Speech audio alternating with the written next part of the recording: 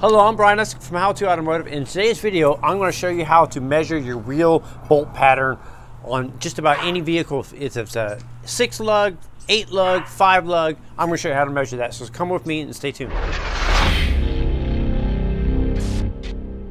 So to measure your bolt pattern, you're going to need a good quality tape measure or a micrometer like this one here. These are really cheap. I'll link this up in the description of the video. What we got here is a 8 bolt pattern wheel spacer here for a wheel, and I'll show you how to do it on this. This will give me a good measurement. So my micrometer is not quite large enough to go across, so we're going to use, on this application, we're going to use a tape measure. So you're going to measure from the center of the stud, and you're going to go all the way across and measure the center of the stud. So in this case here, we got a 6.5 inch measurement. So this is 8 by 6.5. So this is how you measure for a even amount of studs, so such as a 8 or a 6 lug wheel. So it's an even amount of studs. You're going to measure from the center to the center of the other stud on the opposite side. And that'll give us our bolt pattern. A 5 lugs or a 3 lug is a little bit different, and I'll show you how to measure that in just a second. So if this happened to be a 6 stud, you would do the same thing. You would just measure from cross to cross, from center to center, and that'll give you, so it'll be a 6 by 8 or 6.5. And since this is a 8 lug, this is 8 by 6.5. So I hope that makes sense to you.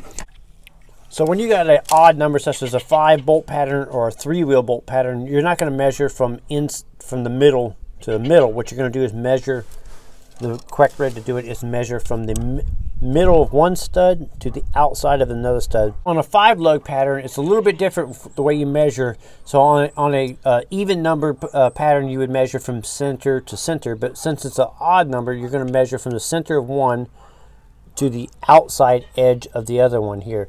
So I'm using a micrometer here, and as you can see, this is exactly 5 inches. This is a 5 on 5 lug pattern here. So I like to use the micrometer versus the tape measure because it's a little easier to see how this has a hump here. So it's a little easier to measure it. And also, if you notice, I took the lug nuts off on here to measure this. So it gets you a little bit more accurate versus, you know, trying to measure to the outside of a lug nut. So you want to measure from the stud, outside of the stud to the middle here.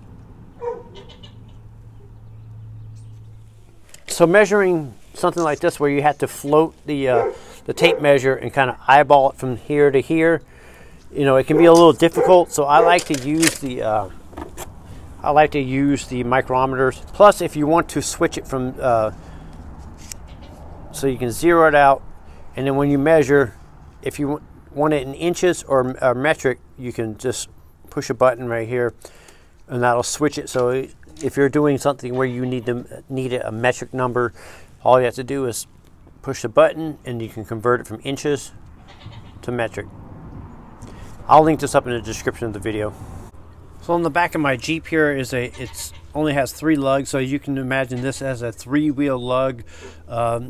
It could be a trailer, it could be a wheelbarrow. You know, it might have 3 lugs. So if you want to measure it, you're going to measure from, since it's an odd number, you're going to measure from the center of one stud to the outside of one stud like that. And this would be a 3 by 5 inch wheel pattern. So that's how you measure your lug nut bolt pattern. If you don't have a micrometer or a good quality tape measure, I will link them up in the description of the video. I'm Brian from How To Automotive. I'd like to thank you guys for watching, encourage you to subscribe, invite you to head over to the howtoautomotive.com website for more valuable videos like this. Thank you again for watching.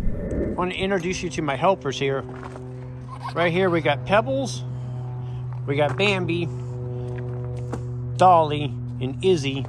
And then right over here in the background here is Sasha. So if you heard all that noise in the background, that's what you're hearing.